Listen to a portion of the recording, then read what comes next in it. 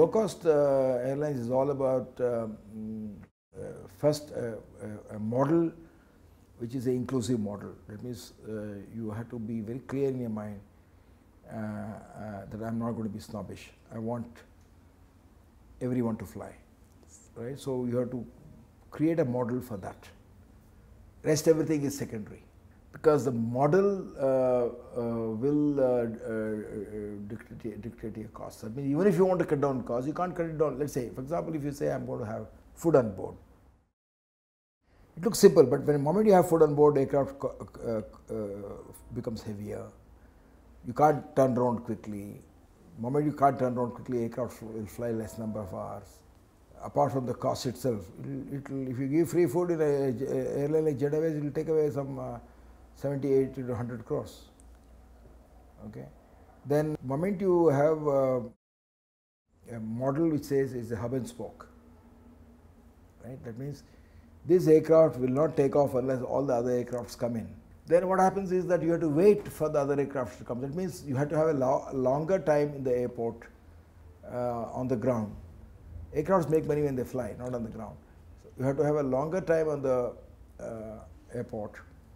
Let's say now a Bombay, Bangalore of Jet Airways has given seats to people coming from London, from Abu Dhabi, from Dubai, from Ahmedabad.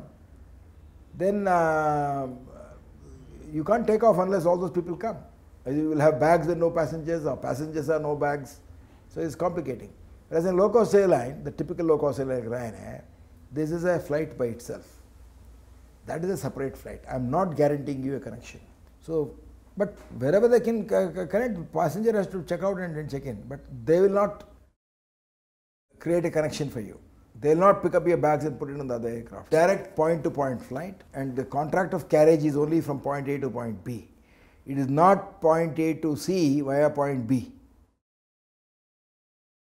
That enables the aircraft to, because the moment he lands, he is already announced, that's what we are doing in Deccan. As it lands, the boarding starts, because we don't clean the aircraft. The air hostess cleans the aircraft. Because if you have food, it will mess up the aircraft. So it's all, I'm saying, so it is the philosophy, is the model that you have.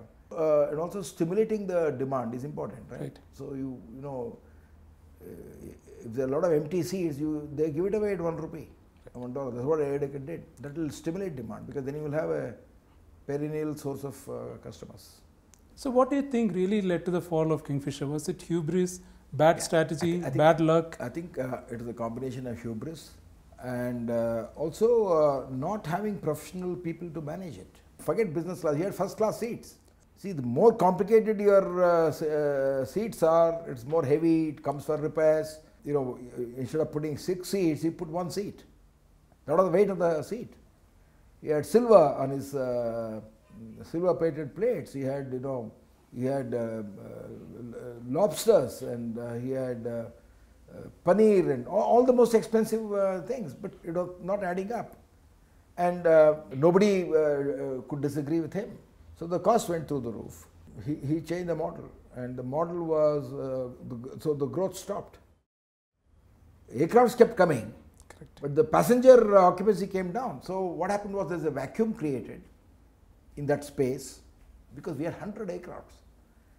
And the 25% market share which I had with the lower middle class, that completely shifted to, I said you can't have more than one route on that day with business class, which was Bombay, Delhi.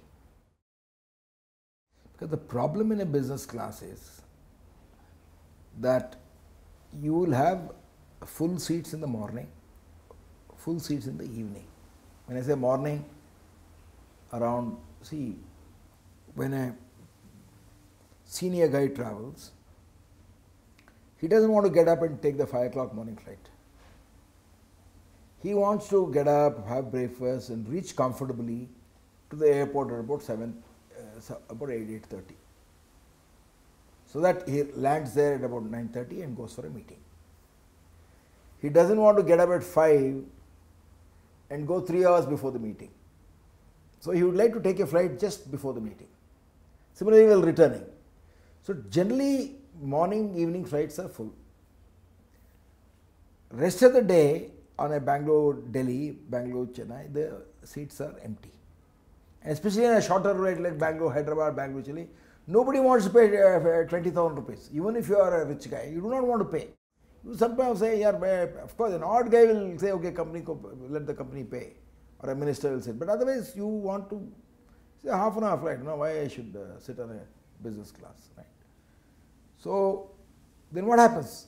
And and since business people do not travel during the daytime, that means 12 o'clock, 1 o'clock, 2 o'clock, 3 o'clock, 4 o'clock, 5 o'clock. And then on Saturday, Sundays, business class are empty. And who pays for that? Then the economy class passenger has to pay for that. But with this yield management system that airlines had, I think Kingfisher also offered cheap tickets. No, that's what I'm saying, because if he increased the ticket, the occupancy would go down. Okay. So his revenue was not matching the cost. So he was using 4 crores a day to 5 crores a day, every day. And then this hubris, as you said, he thought that I'll build the brand and I'll keep pumping money from my other businesses. And then once I'll recover by the time, I have enough money. But he didn't realize that that money that was there in those companies was not his personal money. They were also listed companies. So there was a point beyond which you couldn't take it. See, all these companies, we know it. As you said, family businesses, they transfer money here, there. But you can't do it beyond a point. See, they allow it. That means not only in this company, Kingfisher, but the other companies also, the directors allowed it. So he did a lot of those kind of things, which is what is happening, which was not sustainable.